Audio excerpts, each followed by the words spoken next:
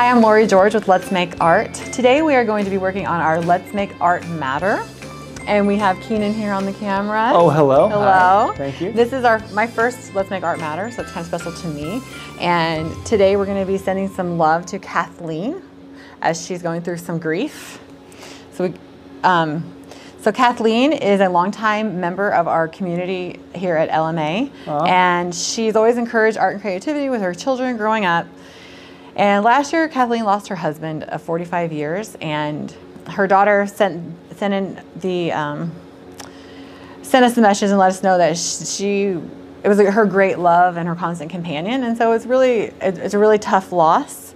And one of the ways that Kathleen and her family have been dealing with this loss is with art. So they have been holding weekly art Zooms every Sunday where they paint together live and then show each other their work and show each other their work. And they are very thankful for this, thankful for the opportunity to have the art to help them heal through and deal with their grief.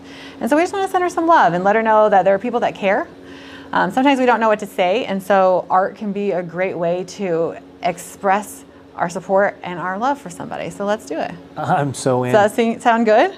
Okay, so if you have the acrylic starter box, then you will have a postcard that is addressed and stamped, ready to go, that you can send to Kathleen. If you do not, you can contact our customer happiness team at hello@letsmakeart, and they'll hook you up with the address. Nice. Yeah. Okay.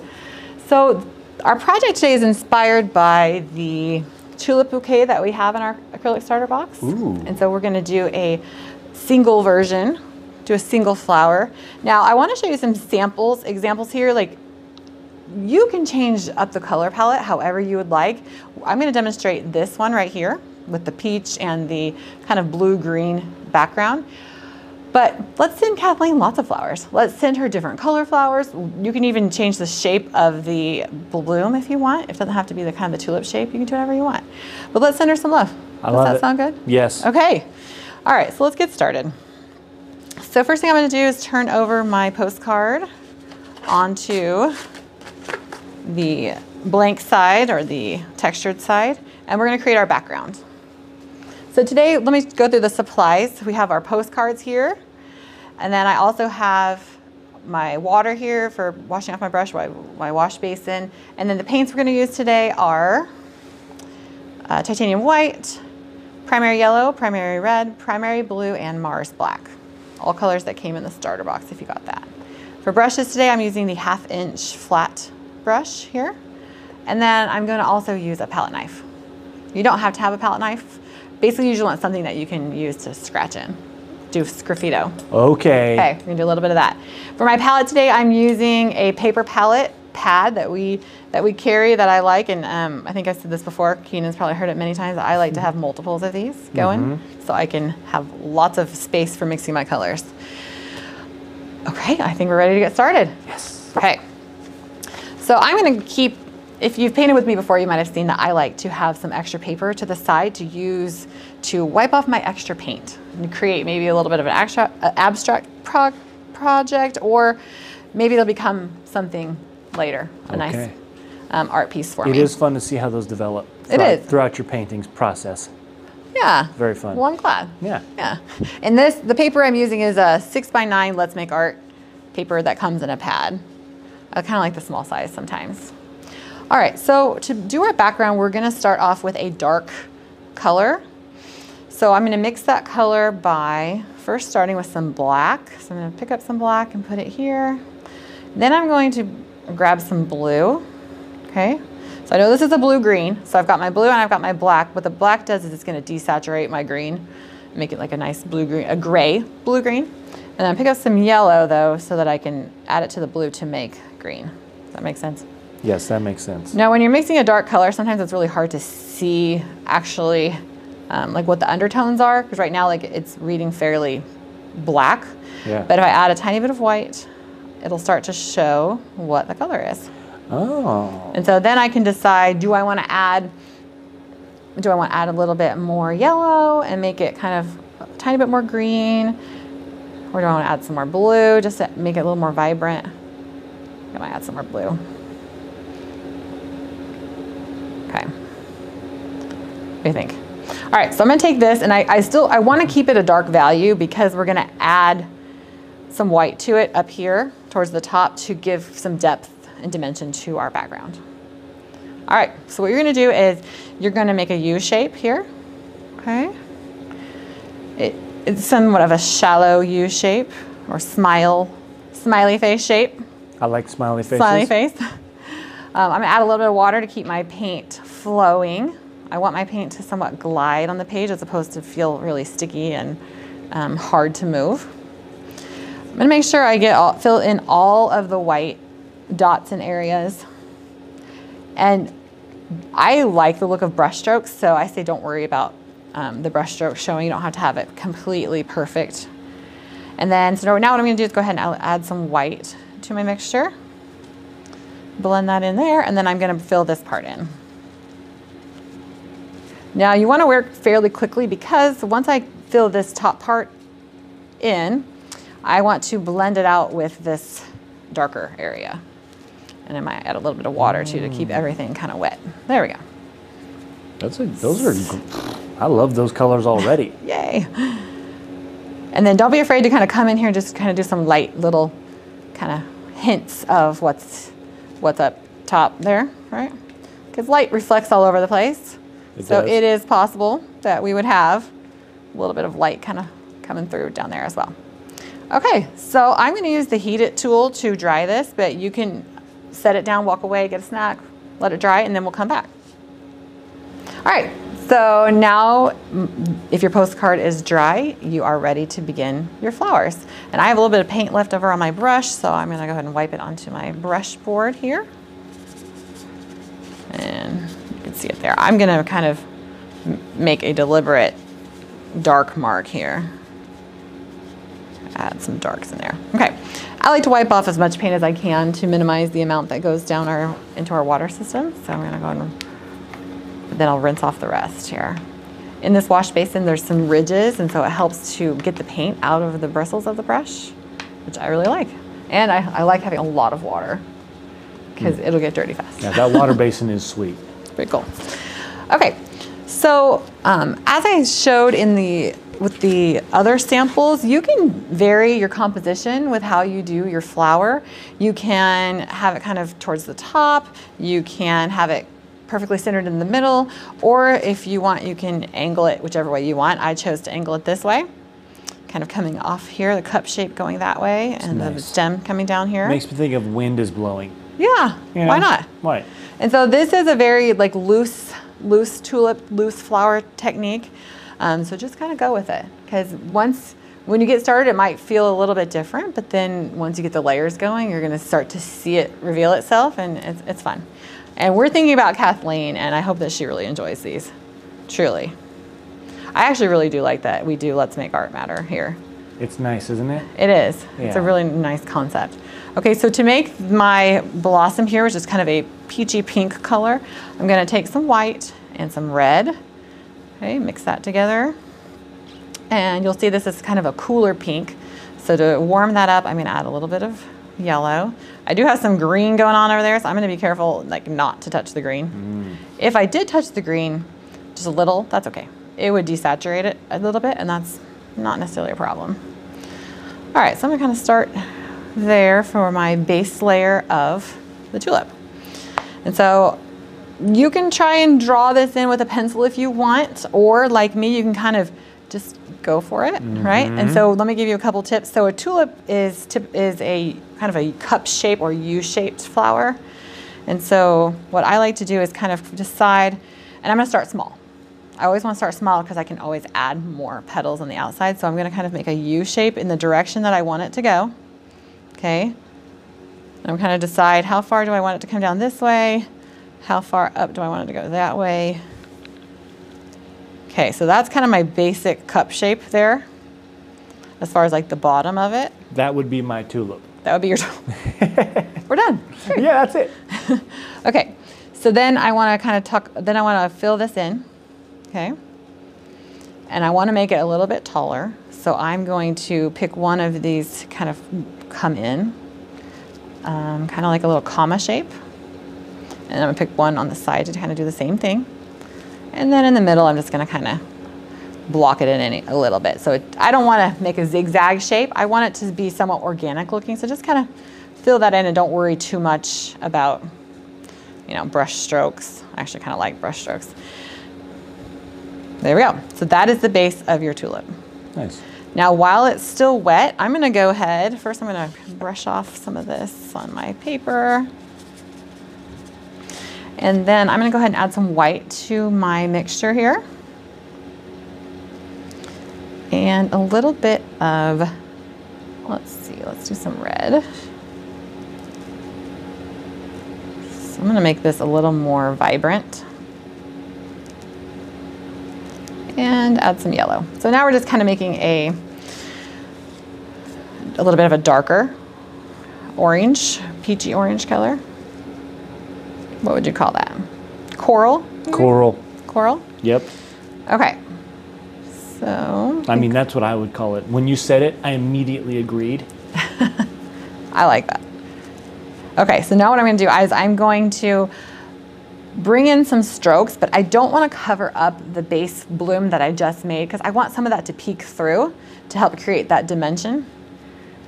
So I'm just going to kind of pick a couple little spots, and I'm going to use kind of the flat part of my brush in some ways because I don't want all the same stroke. Does that make sense? It does make sense. So see how like we added another color, a layer, some depth, but we didn't cover the entire background. And then I'm going to go ahead and add some little scratching in, and you can kind of make it in the shape of a petal, or you can just kind of go for it. Yeah, whatever you want to do. All right, so that won't all show in the final layer, so but it's kind of fun to see it peeking through. All right, so now what I'm going to do is I'm going to, before I leave, I'm going to maybe add a tiny bit of, kind of look at the shape of my tulip and make sure I like where it's at. Okay, I feel pretty good about that. That's a good tulip. You like that? Yes, I do. And we're not even done yet.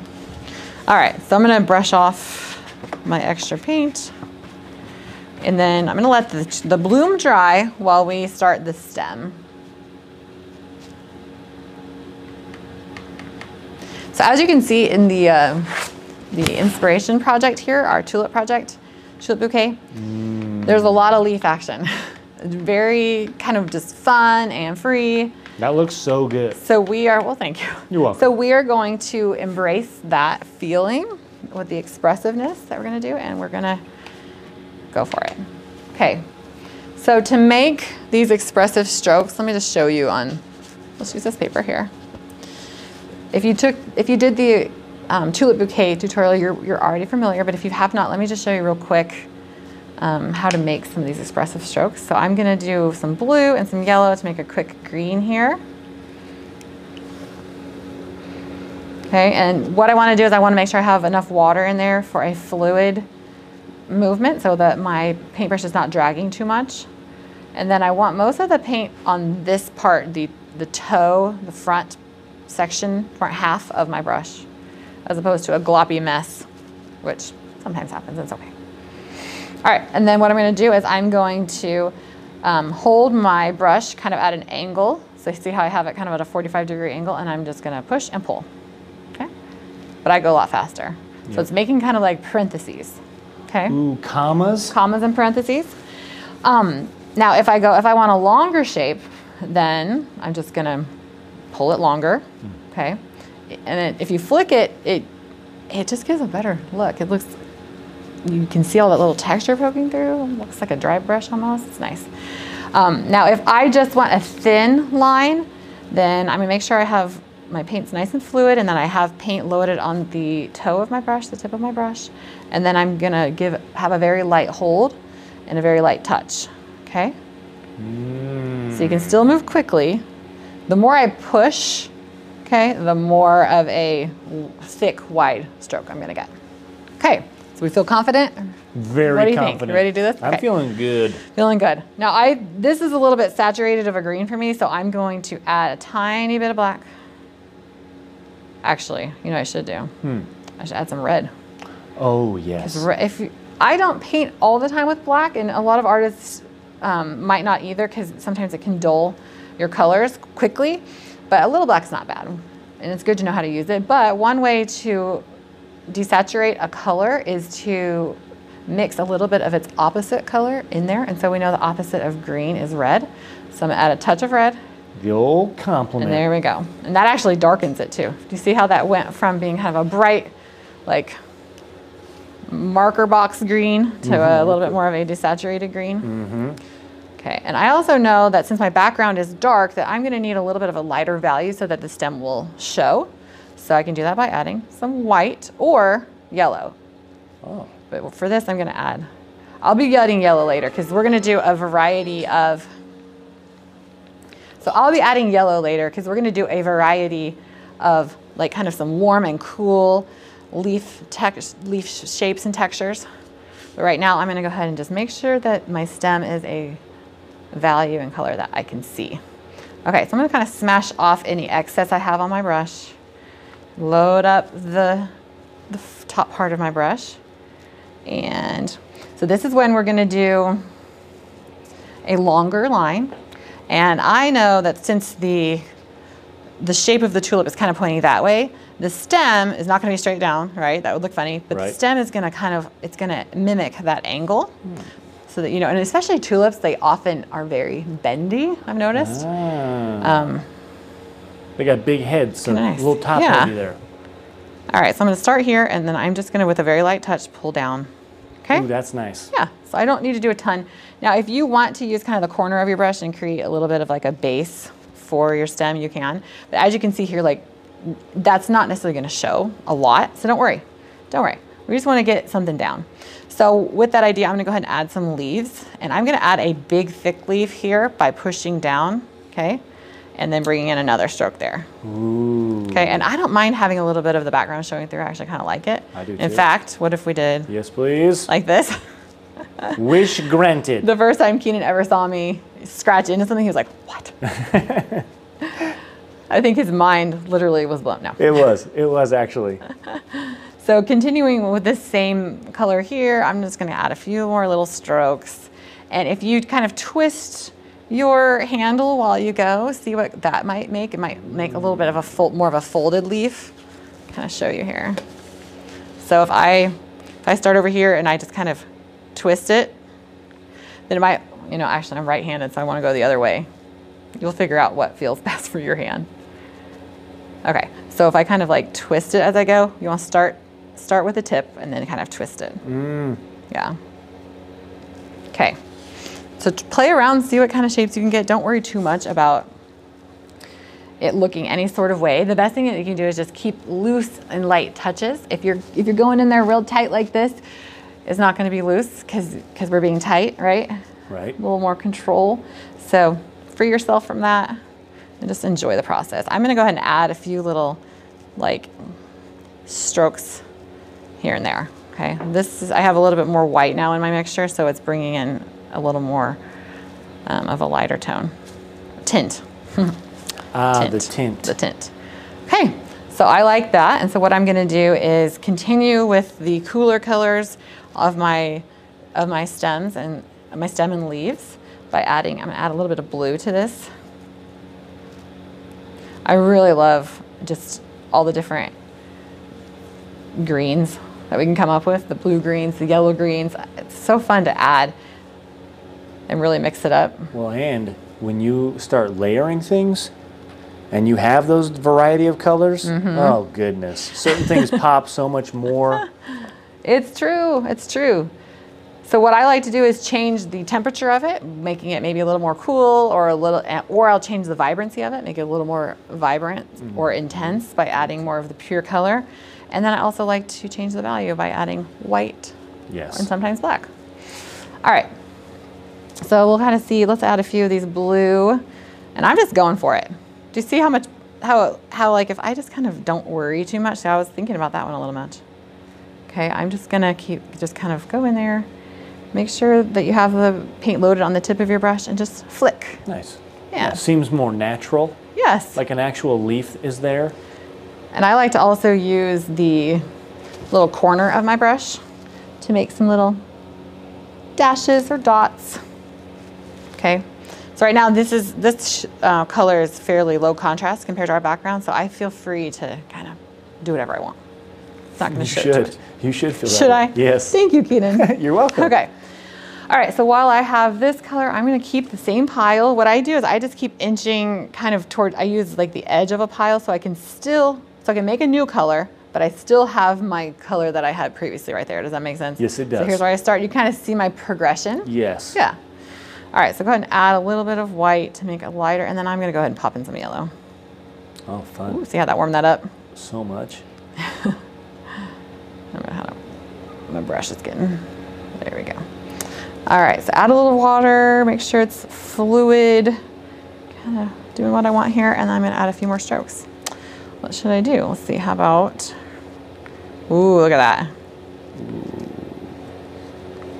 And I know that like if I'm just considering this being one tulip, that I want to kind of keep the leaves kind of coming at kind of an angle, hugging around it. It's kind of like parentheses, if you will. But I'm not going to worry too much about that because I want to have fun. Okay. And I love having these little whimsical little marks up there as well. Okay, so that's all I'm going to do for that. And I'm going to scratch in, and then I'm going to let that dry, and we'll move on to our next layer for our bloom. Ooh. All right. You don't have to do long marks. You can do little dots if you want to, or little dashes. Anything. It's just so great how you can make it more, like have more depth, I guess. Yeah. Just by scratching it up a little bit. It really breaks up that solid mass of color too, which I think just adds to like the flow of the painting, the composition, so you're not too drawn to one large solid mass. And it gives that brush an opportunity to be, you know, gain more skill points. Skill point, you know? For the brush, it's got a feels more family useful to impress, you know, if it's part of the flat family or... You know, that's right. In our Acrylic Beginner Series, we talk about the different families that brushes are in. That's right. And Keenan's still on that. He was really impressed to hear that there is a filbert brush. Old filbert. And it's not spelled Philbert. I think we talked about, you said something about like an Uncle Phil or something? Uncle Phil, yep. Okay. So we'll go ahead and rinse my brush off since I'm changing, going over to the warm color family now. Green is one of those colors that you really want to mix or wash out very well because it will creep up into your mixes if you don't, because it gets in there into the ferrule of the brush, the metal part. It just sneaks out. So I'm taking takes over. extra time to wash out my green paint. That's good to know. Yes. Well, and with green can definitely desaturate your pretty pinks and reds, right? And It's sometimes an we opposite. need a vibrant pink and red. We do. And I want to be in control and not let the green be in control. Exactly. So I want to choose. Okay. Get out of here, green. Yes. So now what we're going to do is we're going to come in and add another light, kind of this pink blushy layer. So to do that, and you can keep mixing. If you're working quickly enough, you can keep mixing with the pile that you had previously. I also like to use a spray bottle to keep my palette kind of still wet, not dry too quickly. Just a little spray there, a little mist. And then I'm going to use this pile here and add some white. I'm going to avoid that green color there, speaking of green. Add some white here, a little bit more of the pure red. Yeah. And then I think I'll even add a little more white. And don't be shy with your paint. If you need to put out some more white, if it gets contaminated like mine is getting, especially if you're trying to get some nice light colors, don't hesitate. Okay, let's see how, yeah, that's a nice lighter and cooler value. All right, so I'm gonna come in and just, again, I want to make sure not to cover up my first and second layers, and so I'm gonna be somewhat strategic, yet still try to keep it loose. So I'm just gonna kind of flip and flip like that. And then I might add another little one there, okay? Okay. Try not to fiddle too much. I definitely have to limit myself sometimes when I go in because I keep wanting to mess with it, but just kind of hold yourself back. No, you know what? Save it for the next layer, right? Patience. Yes, patience. Okay. See, I keep going. I like it. I like to have fun when I paint. I don't know how else you can paint. Do you think you can paint angry? Sure. Oh, really? Probably. Get some anger paint out of there? I mean, sometimes like when I start painting, I do like to just kind of get it all out there and like get out whatever energy I'm feeling. I think it helps, and I think it's okay. Okay. As a way to cope with some of those feelings. Yeah, that makes sense. Right? Yeah, that makes sense. Okay. Because often if I can do that, then I'm going to break through those feelings and I'm going to get to that space where I just feel more relaxed and comfortable. Right. Yeah. All right, so go ahead and I wiped off most of the paint on there, but I can still use this. Actually, I'm going to get some new white. I'm going to still leave my brush dirty is what I was going for there. So let me add some white over here. This paper palette is waxy, and so it helps the paint to mix well on it, but also it keeps it from absorbing into like a piece of paper or like a paper plate or something. All right, so I'm gonna pick up a little more of this pink and just add some white. And I want this to be quite lighter. Okay. And for this, I don't want my brush fully loaded. A little more of a sparsely loaded brush, a little more of a dry brush type feel. And then I'm gonna come in here, and here's our original. So I'm gonna come here and just add a few little highlights, a few little touches. What do you think? All right, so I'm gonna go there, and yes, go there. Ooh. And I want a light touch so that, because I love the little like dry brush type look. So don't have too much paint on your brush. And if you think you have too much, just wipe some off. There we go. I like that. I'm gonna kind of embrace that side so there. Good. And then if you feel like you put too much on, or if you feel a certain way, you can always get kind of like a clean brush and kind of feather it out. Oh, that's a good idea. Dry if you feel clean like it's a little, or wet This clean? Is dry clean. Cool. That sounds funny to say. Dry clean. Dry clean. Yeah. Yeah. Okay, but now I want to make sure I get all the paint off. I didn't even think about, I forgot about dry clean. Dry clean. I actually thought about it this week when I was preparing to come here, because I'm like, oh, I have to actually get the iron out? What is up with that? Okay, so I'm gonna go ahead and look at my bloom here and see if I want to add any final details to it. And I kind of want to add a little bit more vibrancy. So I'm gonna grab my red here and a little bit of my yellow. And then I just want to add a couple little touches. That's quite orange, so I'm gonna add some more red. Just want to add a couple little just touches, kisses of, you know, just a little bit of vibrant color there, okay? And let me pick where I want it to go. Okay. Blend that in and then pop in a little bit more white, and I'll fix that little part there. I want it to have that kind of cup shape feel, so I'm kind of keeping that in mind. All right. I like that. I love that bloom. I might come back and add a couple tiny little like dots of white here in a minute, but for the most part, I feel like that's done. So let me wipe off my paint. There's paint on this table, and I'm gonna wash my brush. Okay, so the next step that we're gonna take is coming in and adding some warmer values, warmer hues for our leaves.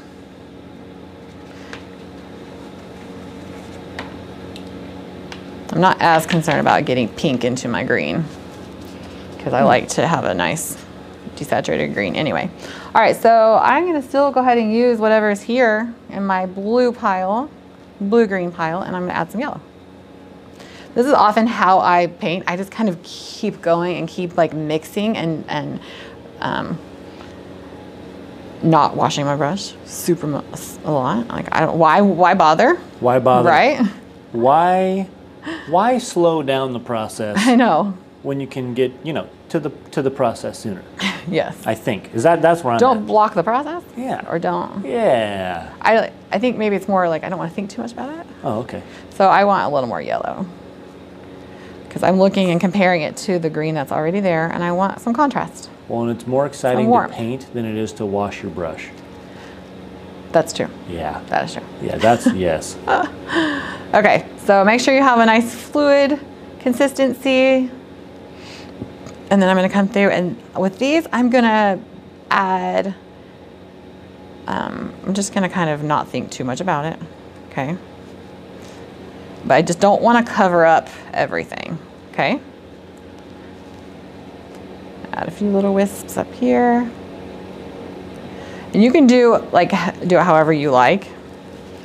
And then I'm gonna come in with my palette knife this time and do some scratching in. And for these, I'm trying to mimic a little bit the leaf shape. It's hard to get perfect, but I kind of like the little squiggles there. You can also, with your palette knife, let me show you this real quick. You can even like kind of scrape, like blend that out. Because I kind of thought that comma shape was a little too comma. Okay. You know, I wanted it to be a little bit less. The punctuation was too good with that leaf? Yeah, and I can even kind of blend that out a little bit too if I want some texture on my background. Okay, that's a little, I wasn't planning on doing that, but nice. I kind of had to go with it. Go with it. All right, so next thing I want to do is add a little more yellow and a little more white. Kind of create that next layer of highlights. And are you still seeing my palette?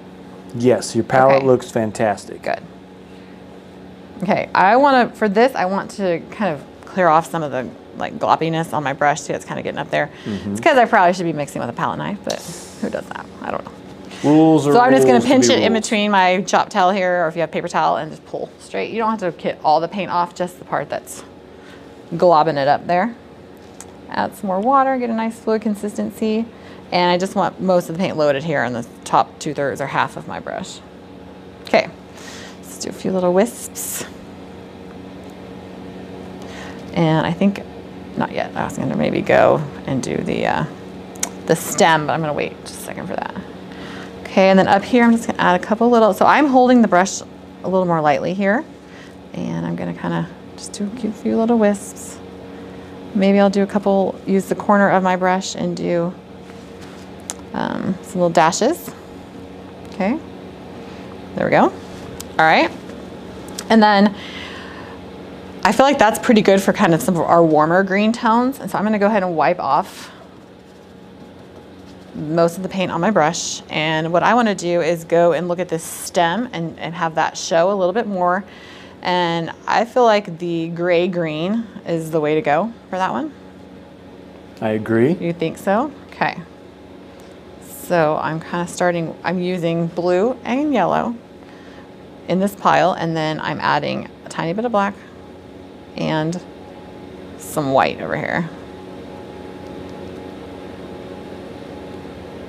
Okay.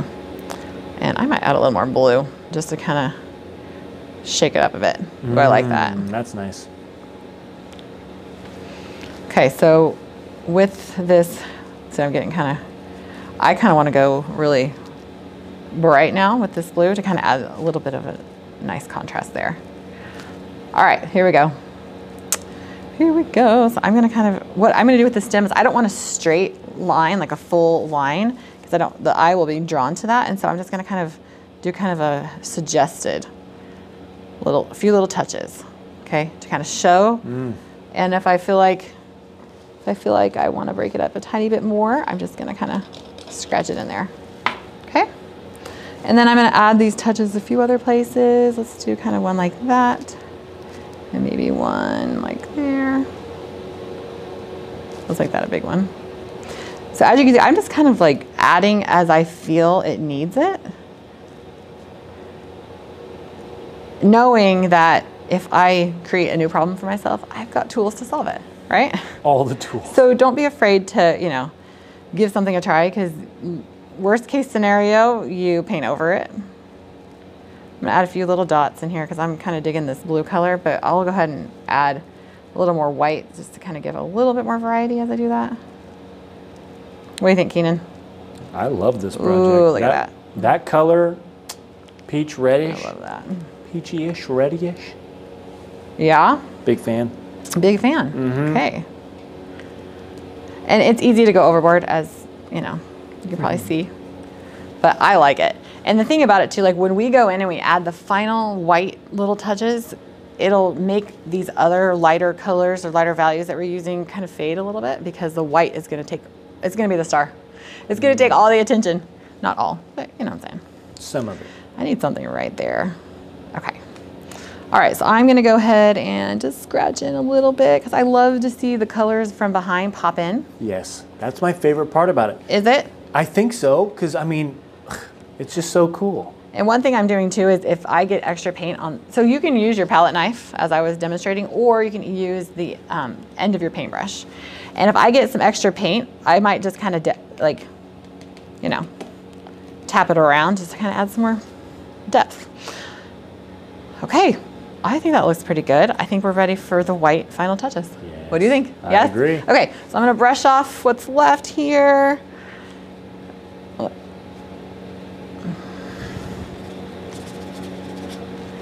Sometimes I am just putting it on here and not thinking about it, but other times I'm like, oh, maybe this is kind of like a sky.